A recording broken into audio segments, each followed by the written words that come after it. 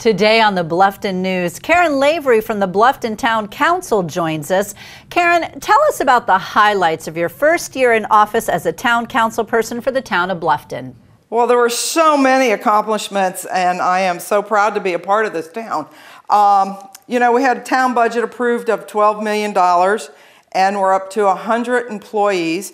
39 are in the police department. We had no tax increases for the past 5 years, which is an accomplishment in itself. Also, our finance department was awarded for the first year in a row the KFAR award for accounting excellency. We maintained an AA bond rating.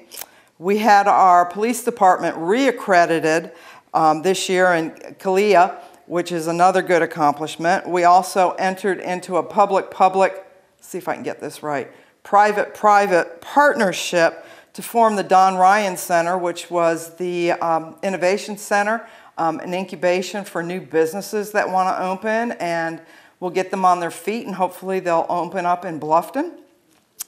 We had the Wharf Street improvement in file project. It wasn't a government giveaway.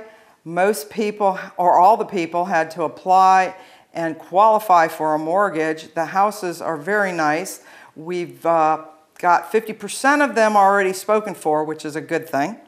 And then our stormwater division, we dedicated solely to stormwater management. I think we have 4 employees in there, and it's obviously the emphasis on the May River. Right. Actually, speaking of that, what has been happening with the May River Action Plan initiative? Well, the good news is we were able to reopen some oyster beds to harvesting, which were closed for 4 years, which is a wonderful thing. We've done a lot of cleaning out of septic tanks and so on and so forth.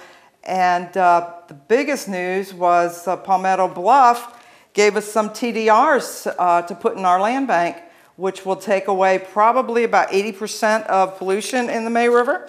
So we're really, really happy, and I think we're on the right step for this. I'll tell you, Karen, it sounds like you have had a very, very busy first year. It'll be interesting to see what the next one brings. Oh, I'm looking forward to it. I so enjoy this. Great having you with us today.